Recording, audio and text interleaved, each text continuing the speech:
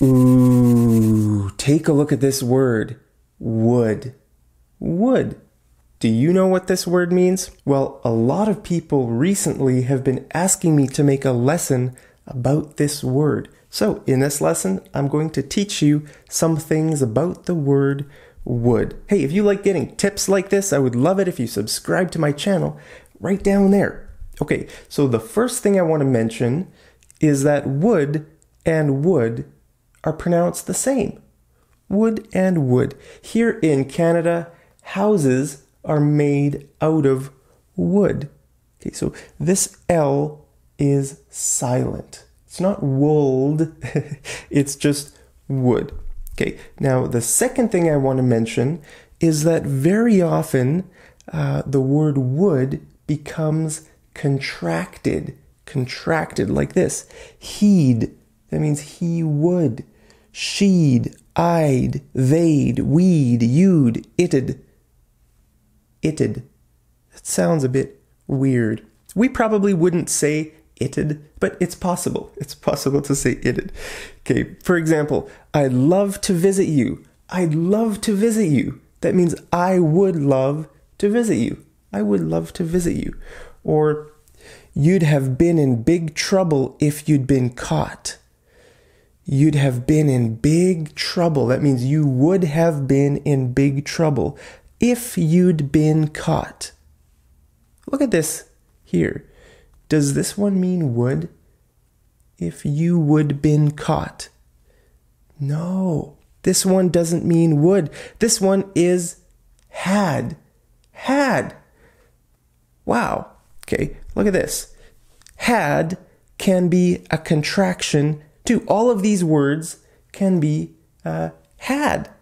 He had, she had, I had, they had, right? So it can be both. It can be would or it can be had. It depends on the grammar of the sentence. Okay, so take a look at this example. You'd have been in big trouble if you'd been caught. So that one is would and this one is had. But if we have the word have after this word, like this, you'd have been, then this becomes would. Okay, if you would have been caught. So now they're both would. Before, if we take that word have away, then this one becomes had. Wow. English is crazy, right? English is a bit nuts. I don't even like teaching English. I don't even like English. Maybe I should stop teaching English and start teaching a different language. Ooh, which language should I start teaching next? Maybe German. I like German, but German grammar is even harder than English grammar. Okay. So let's look at this. She'd be rich if she'd started investing sooner.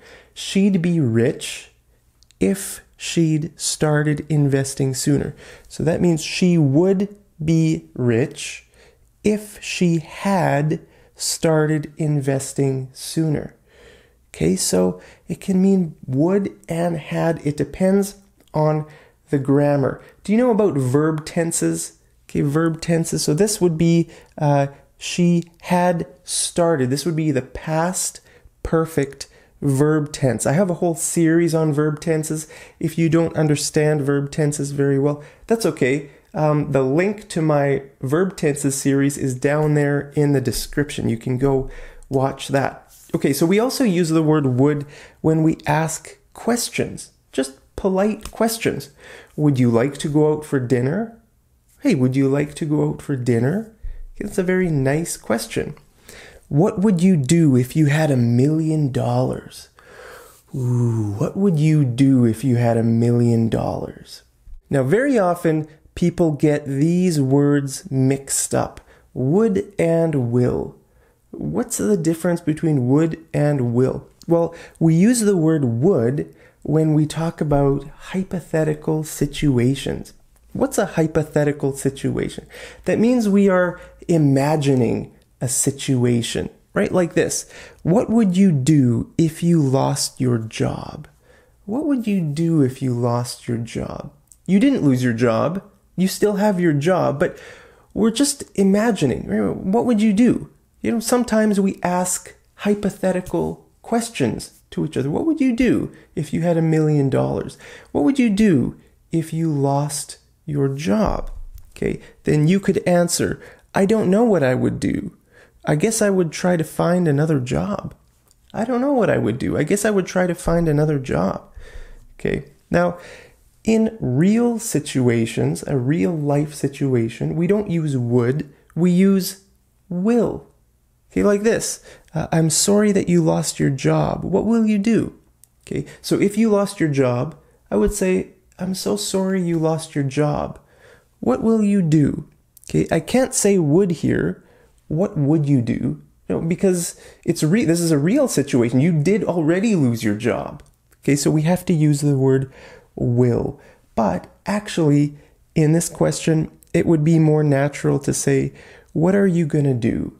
What are you going to do? Okay, what are you going to do? We use that word all the time in English. Gonna. What are you going to do? Okay, so you could say, I'm going to try to find another job as soon as I can. I'm going to try to find another job as soon as I can.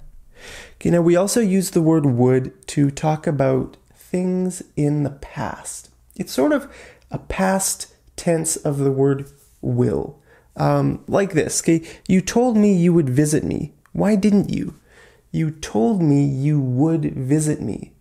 Why didn't you? Okay, so that's you, okay? And you said, I will visit you tomorrow.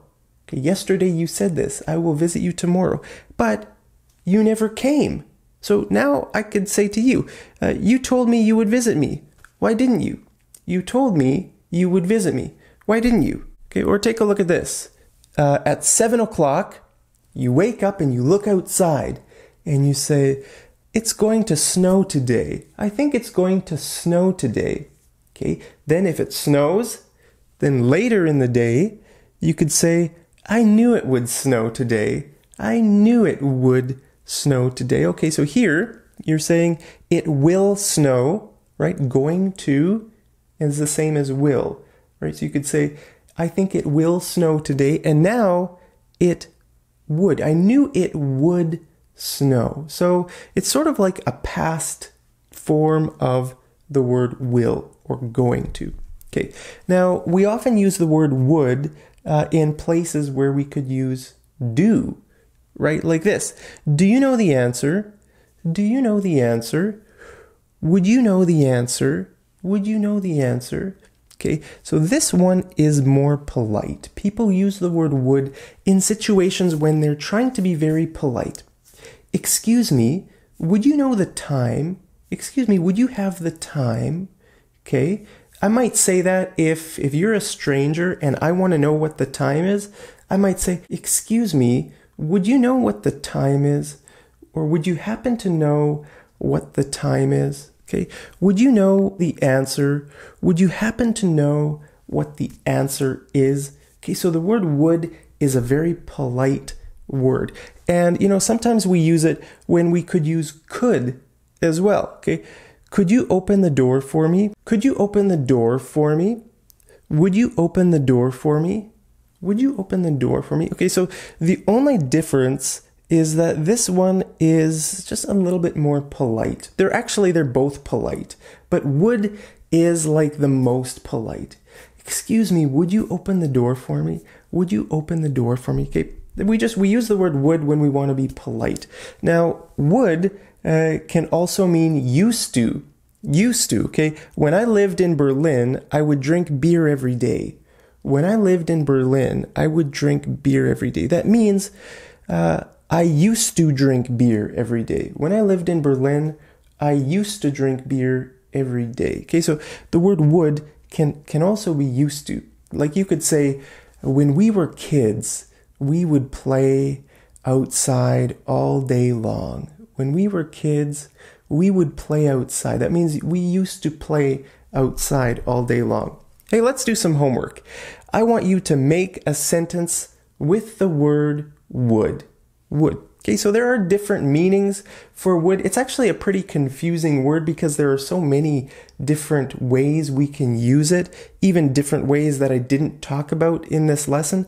But I think, for most occasions, we use the word would to ask polite questions like, would you like to come visit me? We use the word would to talk about like hypothetical situations. What would you do if? Okay, so I think, I covered most of the basic uses of the word would. I hope that's helpful. So I want you to make a sentence with would down there in the comments, and I'll see you over in the next episode of Mad English TV. Take care.